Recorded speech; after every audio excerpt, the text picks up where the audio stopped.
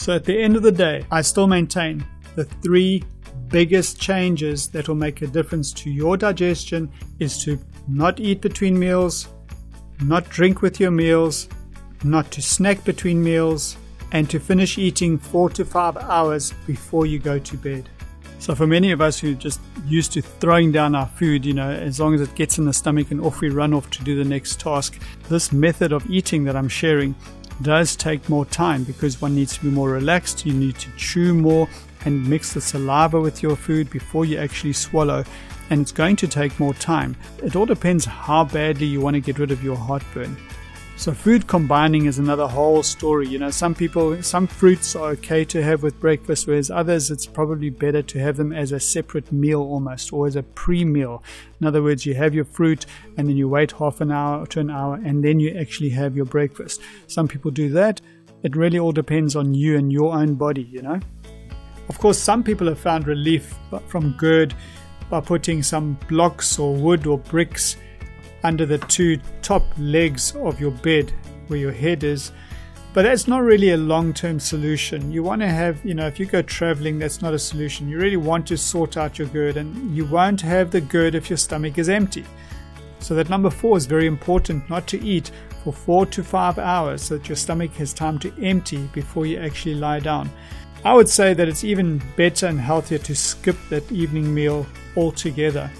Because when your body sleeps, it shuts down. It doesn't process the food in your stomach. And this is the problem, because when we have that food in our stomach and we lie down, first of all, we're going to have indigestion. Second, we're going to have GERD.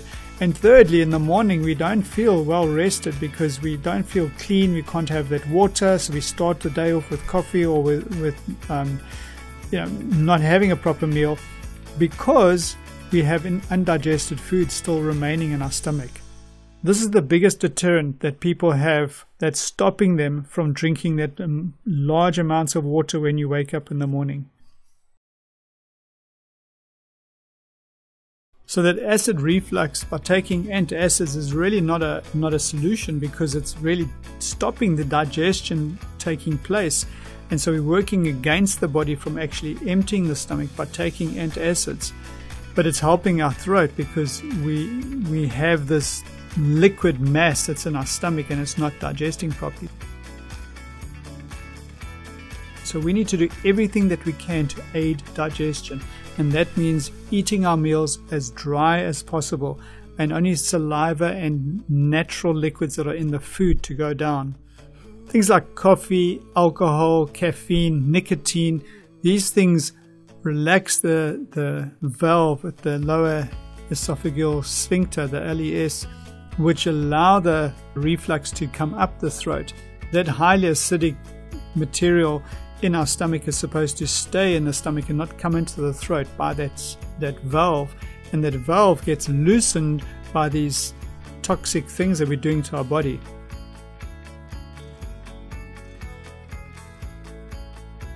Number 1, I don't drink with my meals.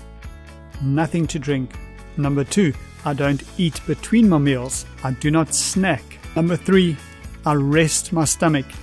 I take 5 hours from when I finish eating my meal to the time that I begin eating again. And this made a dramatic change to my life, so much so that it's motivated me to put this video out. And number 4 was allowing 4 to 5 hours from when I finish my meal in the evening to when I actually lie down at night. So do a brother a favor, subscribe and then go and try this. If nothing else is helping you, you've got nothing to lose, right? Why don't you try this and then come back and tell us in the comment section how this has helped you. I'd love to hear.